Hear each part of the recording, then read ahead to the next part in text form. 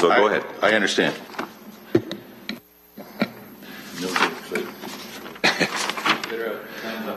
So you reference the Toronto Public Health Report is pretty significant to this report, quite obviously, when you consider the health and social impacts of gambling.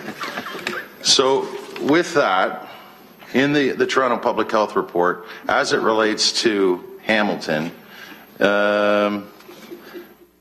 the social impacts of gambling is valuable when communities are considering expanding or changing the way the gaming is offered.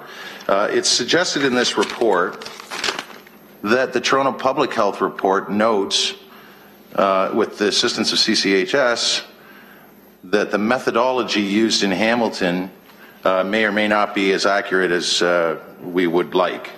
And I'm just wondering if we're taking in consideration the importance of the Toronto Public Health Report, and it determines in that report that in Hamilton the methodology is as at issue. What is the issue, and how concerned should we be, through you, Mr. Mayor? Through you, Mr. Mayor. So this is something to do with the ripple effect? Through you, Mr. Mayor. The issue is with the methodology of the Canadian Community Health Survey. So it's about how the data is collected and utilized, that in the way that they do it, and the authors aren't specific about what the particular challenges are, and we didn't have time to dive into that particular issue. We could, of course, if you want to understand that further. My guess is that there's sort of, I've lost the word, but the desirability bias would be in play here in terms of answering these questions, and so those sorts of issues, so that people would be less likely to say when they had a problem gambling issue, and so the numbers would then likely be underestimates of the true incidence of problem gambling. Okay.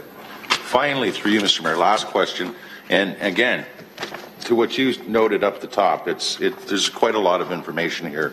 We've had consultation, quite obviously, and I commend, because I think it's a pretty quick turnaround by Dr. Richardson and her staff, MacArthur and Boyd, putting this together and bringing this to board.